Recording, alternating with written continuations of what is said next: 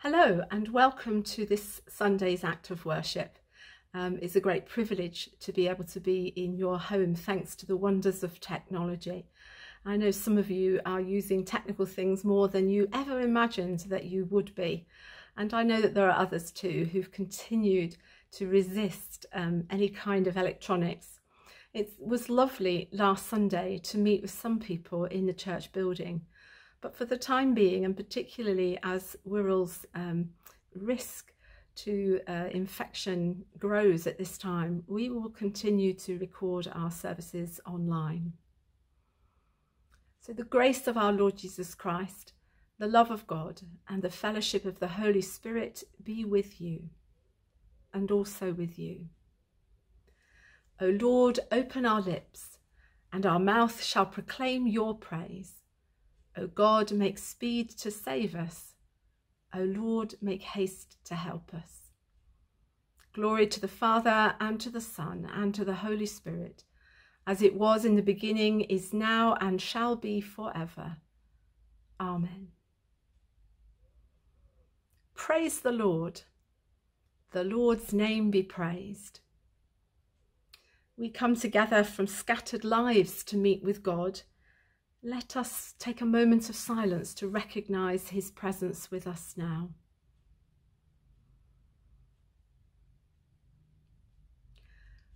As God's people, we have gathered.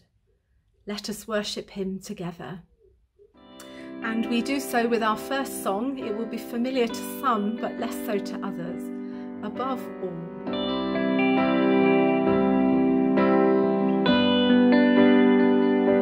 Above all powers, above all kings, above all nature and all created things, above all wisdom and all the ways of man, you were here before the world began. Above all kingdoms, above all thrones, above all wonders the world has ever known, above all wealth and treasures of the earth, there's no way to measure what you're worth.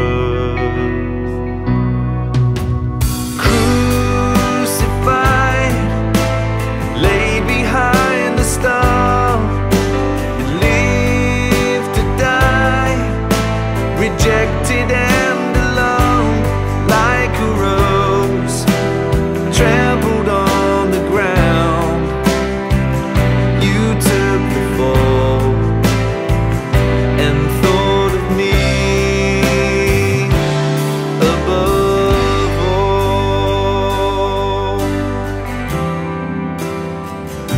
Above all powers, above all all nature and all created things, above all wisdom and all the ways of man, you were here before the world began. Above all kingdoms, above all thrones, above all the world has ever known, above all wealth and treasures of the earth, there's no way to measure what you're worth.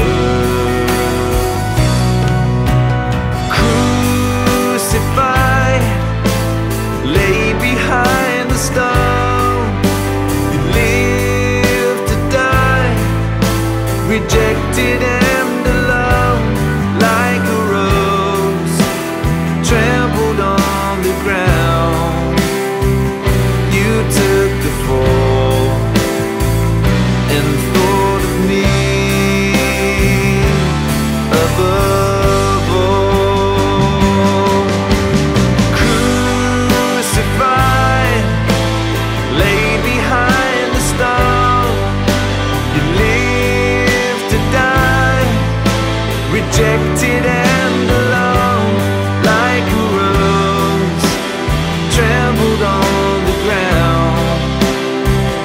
You took the fall and thought of me above all.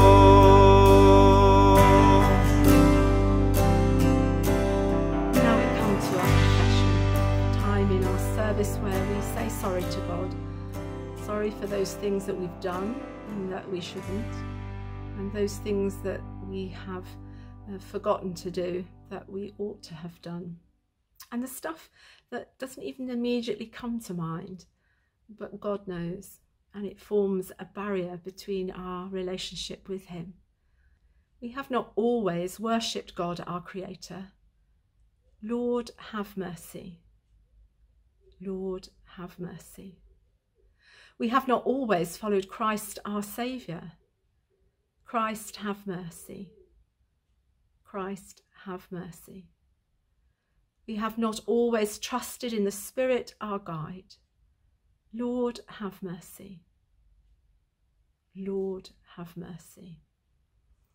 And now may the Father of all mercies cleanse you from your sins and restore you in his image to the praise and glory of his name, through Jesus Christ our Lord. Amen. And now my dad Jack is going to read for us from Matthew's Gospel. A reading from Matthew chapter 18. When Peter came to Jesus and asked, Lord, how many times shall I forgive my brother when he sins against me? Up to 7 times? Jesus answered, I tell you, not 7 times, but 77 times. Therefore, the kingdom of heaven is like a king who wants to settle accounts with his servants. As he began the settlement, a man who owed him 10,000 talents was brought to him. Since he was not able to pay, the master ordered that he and his wife and his children and all that he had be sold to repay the debt. The servant fell on his knees before him. Be patient with me, he begged, and I will pay back everything. The servant's master took pity on him, cancelled the debt, and let him go. But when that servant went out, he found one of his fellow servants who owed him 100 denarii. He grabbed him and began to choke him. Pay back what you owe me, he demanded. His servant fell to his knees and begged him, be patient with me, and I will pay you back. But he refused instead. He went off and had the man thrown into prison until he could pay the debt. When the other servants saw what had happened, they were greatly distressed and went and told their master everything that had happened. Then the master called the servant in. You wicked servant, he said. I cancelled all that debt of yours because you begged me to. Shouldn't you have had mercy on your fellow servant, just as I had on you? In anger, his master turned him over to the jailers to be tortured until he should pay back all he owed. This is how my heavenly Father will treat each of you unless you forgive your brother from your heart. This is the word of the Lord. Thanks be to God. So the reading from Matthew today deals with forgiveness. Peter asks Jesus how many times we should forgive someone, as though it's a mathematical equation that needs sorting out. It's just as well forgiveness isn't about maths, or I would probably be really stuffed. So he says, how many times? 7 times? 70 times 7? And Jesus says to him, no, we don't do it like that. And he tells him a story. He tells him about the man who doesn't look after what the master has given him. And when the master comes back, the money and I guess the land and everything else has been squandered, abused, misused. And the man is repentant. He begs the master to think differently of him. Instead of punishing him, he wants to be forgiven. He wants to be given the opportunity to put things right. And the master, who is a kind and generous and loving man, takes pity on the one before him. Perhaps he understands something of the inexperience or the difficulties that he had in doing it. Perhaps the master anticipates something of the position he was placed in and the pressure from others. We don't actually know. But the master says to him, I will let you off the punishment. I will clear the debt that you owe me. Go and be free. And he goes. And then, away from the master, he meets a slave who serves him, who owes him a great debt. And you could almost imagine the end of the story. What should happen is that the one who'd been forgiven forgives his own slave. But he doesn't. Instead, he wreaks punishment over him. He gets angry and throws him into jail for the failure to pay the debt. Now, this parable is a reflection of the way that God deals with us. We are like the first slave, the one who is forgiven. The master we can think of in terms of God. God comes to us, we who have huge debts to pay, and he forgives us. When we turn to him and ask for that forgiveness, recognize that he is Lord of all, and say we are sorry for the ways in which we've ignored him, for the things that we've done, for the things that we have not done. When we ask for that freedom of our sins, God gives it to us because he is loving and generous and gracious. And he wants us to stand tall before him, not to grovel on the floor, not to be burdened by the debt that we cannot pay. And then we can think of ourselves as the one who has been set free. And what should we do? We might imagine that because we're set free, what we do to those who wrong us, those who owe us, those who have an impact on our lives, which is hurtful and negative or difficult, because we have been so forgiven, we are able to forgive them. But it doesn't work like that. So often, first of all, we don't recognise the way in which God has forgiven us. And secondly, we don't choose to forgive people around us in the same portion. We will say the Lord's Prayer today, and just as we often do, it doesn't matter which version it is, forgive us our trespasses, or forgive us our sins, or forgive us our wrongdoings, or forgive us the things that we do that are against you, O Lord. That's what we ask for. We ask for God's forgiveness.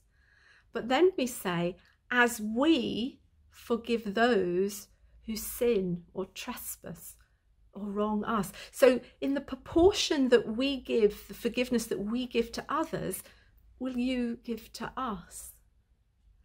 I am so thankful that my God is all loving, all generous. I'm so thankful that even though I'm not always good at forgiving things, he continues daily, hourly to forgive me. Now, some of us will have learned the idea forgive and forget. That's not very helpful when we think about forgiveness in the context of the Bible. Jesus is not asking you to forget the wrong that's done to you. Forgiveness is about clearing a debt. It could be financial, or it could be time. It could be anything that we feel someone is owing us. We forgive them. We let them off. We set them free.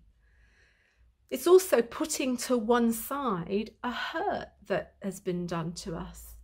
Perhaps something that someone has said, a particular way in which someone has acted that has been deeply hurtful or unkind to us. God knows that forgiveness is hard.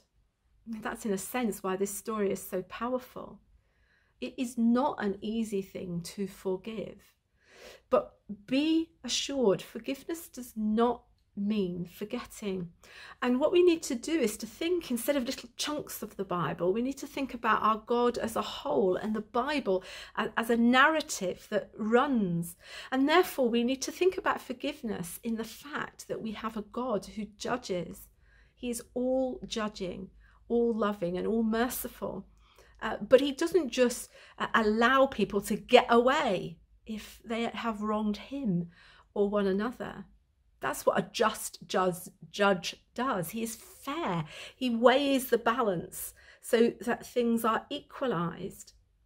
So the end of the parable, Jesus explains that God will, to those who do not forgive, treat similarly. So if you do not forgive your neighbour, you will not be forgiven. If you do not free others from the debt that they owe you, you will not be freed. At the end, there is a just judge who will give out in measure to us those things that we deserve, although we do have an all-loving God. We know that. But sometimes to love is to be firm, to be fair, to take into account all that people have done and not done. We know that as parents. I've said that before recently. And we know that there are times to love is something that we do open-heartedly and generously, and it's a great giving of self to others. But sometimes to love is to challenge with words. At the root of forgiveness is love. We can only forgive in God's strength, in his power. It is not easy to do it on our own. And I often think forgiveness can be a bit like an onion. It's something that you do once off, you let that debt or that hurt go. And then one day you come and you realise that there's another layer that needs peeling off. You need to meet that thing again and to let it go. Or like a ring on a table, you polish it and you get rid of it. You put that tops on it or whatever you use to get rid of any marks on the table, and it's gone, and it's a wonderful feeling. But one day you're sitting there and it's back again. But that doesn't mean you allow it to pull you back down. You move forward. You get rid of the mark. You get rid of that thing which is hurting you, whatever it might be. You see, the thing about unforgiveness is it pulls down, it takes backwards the one who cannot forgive.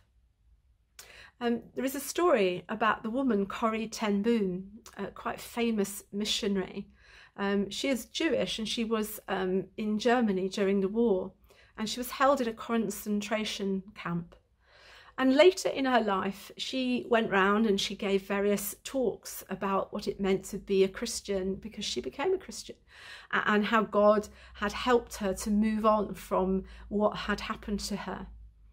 And on one of these occasions, a man came up to her and he put his hand out to her and he asked her for forgiveness. He asked, explaining that he had been one of the guards in the concentration camp. He had been one of the people that had wronged her and her family and her friends and her whole community and culture. And in that moment, Corrie ten Boom said she didn't want to hold his hand. She didn't want to forgive him. But because of that not wanting to, she knew that she had to. She needed to put out her hand to him and begin a process of change. Why? For him, to love him, yes, but also to change her, also to enable her to be free of the bitterness that she realised in that moment she still held against him. When you forgive someone, you don't necessarily lose all the anger or the hurt or the pain in one go. When you forgive someone, it does come out of love, and it comes out of a relationship that you have with Jesus. It also comes from a place of knowing that, unfortunately, even those of us who like to think of ourselves as good and kind and caring still need God's forgiveness. We still do not live in the way that he has called us to live every day of every hour. We still don't act with the generosity that he does towards us. So this week, I want you to think about any relationships in your life that are unforgiven, undealt with. Maybe you need to write a letter. Maybe you need to sit down before God and pray about something. Maybe you need to speak to someone, make a phone call. Whatever it is that holds you and the other person apart, deal with it today. Because actually it's not just about you and the other person. It's about your relationship with God. And remember, as we say the Lord's Prayer today, forgive us our trespasses, our sins, in the same portion that we forgive others. Have a great week, and I'll see you next week. Amen. So let us declare our faith in the resurrection of our Lord Jesus Christ. Christ died for our sins. In accordance with the Scriptures, he was buried. He was raised to life on the third day in accordance with the Scriptures. Afterwards, he appeared to his followers and to all the apostles. This we have received, and this we believe. Amen. And now Ros is going to lead us in our prayers. Let us pray. In this season of creation, the response to "Thank you for your great generosity, Creator Father," is we praise and thank you. Thank you for your great generosity, Creator Father. We praise and thank you. We thank you for our education system, enabling those with children, grandchildren, nephews and nieces to return or start new schools. In the large and frightening world that is outside their normal routine, we pray for the teaching assistants, the pupils, the teachers, the catering, cleaning and caretaking staff, and all who work in places of education, that they may work in safety. Thank you for your great generosity, Creator Father. We praise and thank you. We thank you that we now have the choice of eating out and meeting friends and relatives. We pray for those who grow, harvest and prepare food, those who deliver to restaurants, cafes and pubs, those who cook, clean and serve. Thank you for your great generosity, Creator Father. We praise and thank you. We thank you for the gift of freedom, that we may slowly return to shopping, and ask you to give those who tentatively venture out of the safety of their homes courage to face a new and changed world. We pray for those who continue to serve in supermarkets, markets, shops, and those who drive buses, taxis and deliver food. Thank you for your great generosity, Creator Father. We praise and thank you.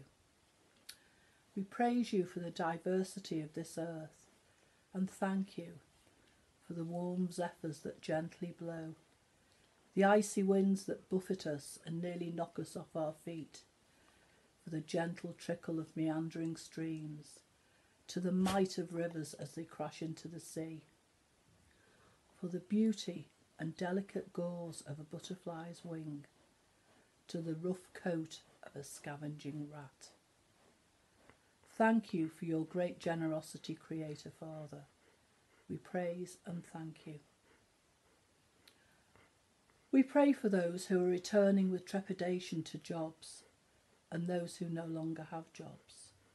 May they find a way through the gnawing fear that presents itself each morning. We pray for those no longer in the safety and security of temporary accommodation, that they may find accommodation and employment that gives them hope. As the R number continues to rise, we pray that those who choose not to abide by the rules, that they will see sense and wish to help all of us to live in safety. We think of the migrants on Lesbos, now without tents, sleeping in fields, under hedges, and anywhere they can find shelter, and pray that the islanders will show kindness and generosity to those with nothing. We pray for those anxiously awaiting results of tests, those undergoing new and frightening treatments, the anxious, the depressed, those who have lost hope. We pray for those who have recently died, especially remembering Joyce Hughes and her family, Viv, Jackie, Stephen and Terence. May they know the peace of your eternal and enduring love. Merciful Father, accept these prayers for the sake of your Son, our Saviour, Jesus Christ. Amen. The Collect for this, the 14th Sunday after Trinity. Merciful God, your Son came to save us and bore our sins on the cross. May we trust in your mercy and know your love, rejoicing in the righteousness that is ours, through Jesus Christ our Lord. Amen. And we join together now in the words of the traditional Lord's Prayer. Our Father, who art in heaven, hallowed be thy name. Thy kingdom come, thy will be done, on earth as it is in heaven. Give us this day our daily bread, and forgive us our trespasses, as we forgive those who trespass against us. And lead us not into temptation, but deliver us from evil. For thine is the kingdom, the power, and the glory, for ever and ever. Amen. And now we join together in our final hymn, And Can It Be?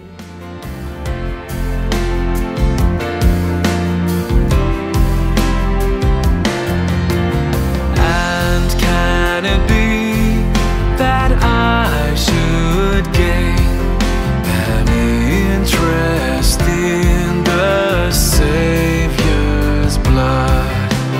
Died he for me, who caused his pain, for me who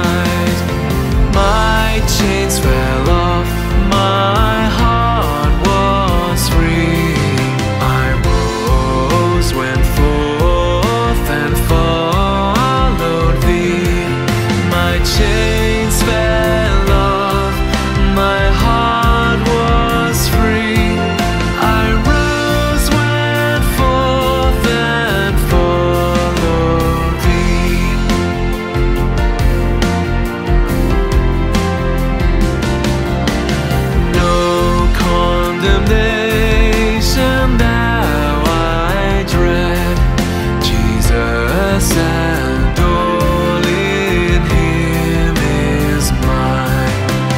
Alive in him, my living head, and clothed in righteousness divine. Bold I approach the eternal throne, and claim the crown through Christ my own. Bold I approach the eternal throne, and claim the crown through Christ my own. Eternal God of love and power, your Son Jesus Christ has sent us all into the world to preach the gospel of the kingdom. Confirm us in this mission and help us to live the good news that we proclaim through Jesus Christ our Lord. And finally, may the hope of God fill us with all joy and peace in believing, and the blessing of God Almighty, the Father, the Son, and the Holy Spirit be among you and remain with you today and always. Amen. Go in peace to love and serve the Lord, and have a really great week. Amen.